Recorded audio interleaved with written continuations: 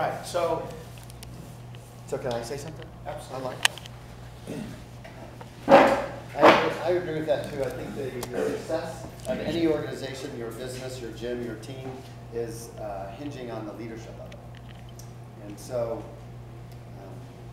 what kind of leader are you? Or what kind of leader are you allowed to be? Or maybe if you're the business owner, are you not allowing your team staff to be leaders? I mean, you have to really decide that.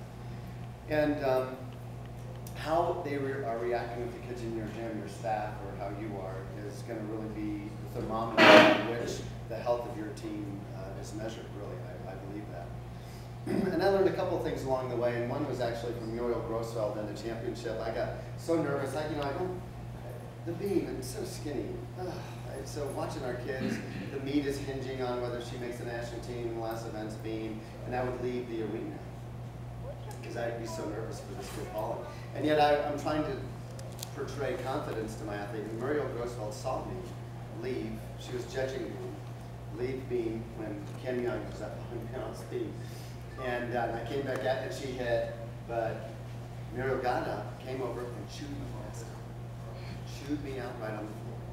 Said, "You never do that again.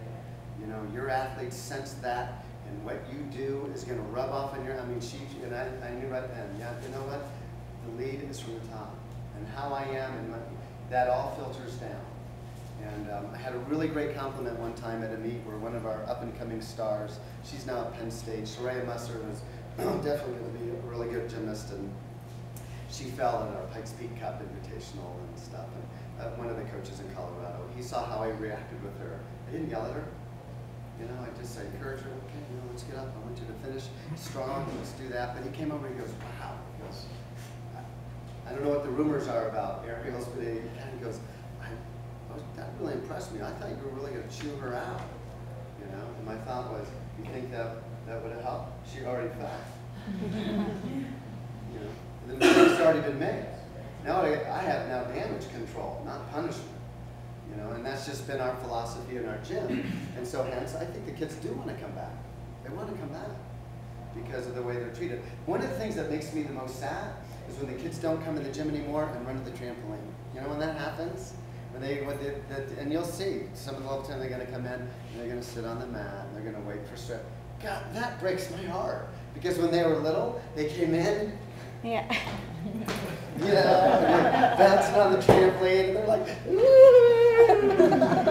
I love that. And next thing you know, they're years later, they're just sitting there. And so it is that fine line, because some of my staff say, the teen kids are on the trampoline and practice, and I'm like, yeah, I know, they're not supposed to do that. You know, please, do seat wars, do something. You know, but it's like I want to encourage them. You know, gymnastics should be fun, but we do know that kids quit when it's not fun anymore. And it's not fun anymore in this sport when A, you're not learning anything new anymore, or now you just can't manage your fear. When those two things happen, they're leaving. And it may not be today, but they're leaving soon. Because it's not that kind of sport. You know, the thing that makes it enticing for you, for example, as a coach, is I think I can get another half twist out of that dang thing. I think I get that with her. We can do it in a pike, or we can do it in a, I mean, the allure that you can always do something more, doesn't that draw you in? Because it does me. I mean, that's one of the reasons why I have all the gadgets that I invented, just the allure of, oh, I think I can teach that skill. And I literally have certain skills. I don't want to quit my career until I've taught somebody that thing. You know what? For me. It's for me. It's not, you know, somebody else may not see it. The coolest move I've ever done, we don't have any girls doing it. And never had a girl compete it. We trained it and trained it and trained it, and I'll show you, you know, if you want to see what it is. Someday, he wouldn't show me this move. Someday, when we were competing against each other, he goes, "I got a move." Yeah. I mean, what is it? I'm not sure. I'm just sharing that with you because that's true. I do have it. I'm not showing you. Now, I granted, I'm getting to the point where I'm really out of time. Really right out of time. Yeah, it's completely, totally unique, and gosh darn it, somebody's got to do it. But it drives me, you know, it really, really motivates me. And I think that kind of energy rubs off on my staff, you know, and I'm encouraging them. I didn't show you one of the things one of my coaches, Zach Bates, created this idea of a stretching bar thing, which I really want to show you this morning. And I went ahead and made it, but it's his idea, so I want to make sure I give him credit for that. So Yeah, and a lot of drills, like when I talk in lectures, I'll say, hey, you know, my coach Jason came up with this drill. I really try to do that with my staff, is to give credit what credit is due, because, you know, ultimately, everybody kind of thinks it's because I own areas. Oh, Tom's so great. So actually, really, I know I'm getting credit anyway, and I don't want to steal the thunder from them. I don't want to do that. I want them motivated to come to work. And so that begins the culture. You know, we've got to create that kind of culture within our gym of sharing, and we have sent 4 of my staff came to this boot camp last time. They're young girls. They're young girls. And I've watched them more motivated now. And then they did Vail Congress, you know, Region 3 Congresses, and they went to Chris Burdett's lectures and Tammy Bick's lectures and stuff. And it is an investment. I granted it's expensive, but I'm investing in them because I'm seeing the return now, because I see juice flowing again, and they're excited, and kids are more excited. That ultimately, I'm going to make money from that, because kids are going to stay in, they're going to be more happy. That's a good thing for us. Okay, I want to you say, brought up a great I want point. to say one more thing. I want to talk about what we talked about this morning. We were in Starbucks, and the guy's book is, I can't think of his name right now. He had to reinvent Starbucks. And I said, man, it's a great read.